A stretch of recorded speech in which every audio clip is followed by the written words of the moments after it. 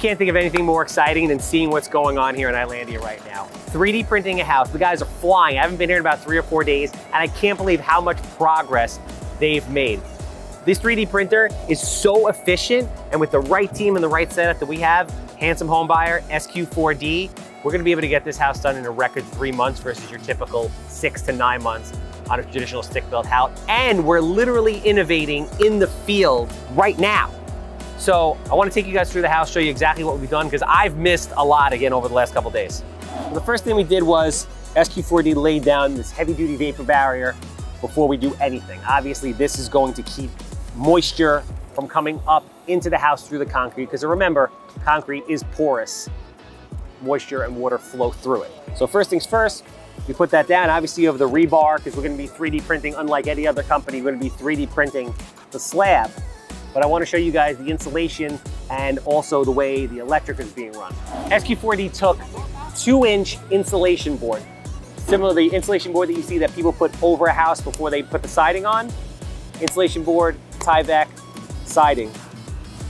They put it here around the entire perimeter, even the garage, to keep the house as energy efficient as humanly possible. Probably one of the most unique things that we're doing on this particular project is SQ4D came up with this haunch design. Essentially what that is, it's a miniature footing, approximately 12 inches deep, that goes where each interior wall is gonna be. They put rebar, they 3D print the haunches, and this adds that extra structural rigidity.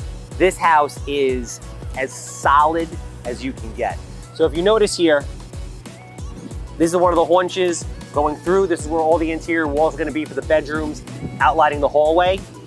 You're gonna have the 2 3D printed walls here and the 5-inch void in the middle. That's exactly what you see where this spray paint is exactly where the wall is going to be. Perhaps the most interesting part of what we're doing here is the electric system. So my team is here. They're running the conduit all throughout the house. So remember, the electric is going to be encased in the concrete slab. So what we have to do is we have to plot out exactly where all the outlets are, all the lights are, and we're gonna come up from underneath. So the conduit gets laid out. Later on, the electric wires will get snaked through the conduit, come up where the boxes are, ready to rock and roll. So as you see, as you pan out across the house, you see exactly how the electrical plan is laid out, exactly where everything comes up out of the wall. We cut these little grooves where everything fits right through for the exterior walls, and it's a perfect setup. Safer, better, faster. So as you can see, we are flying through this build.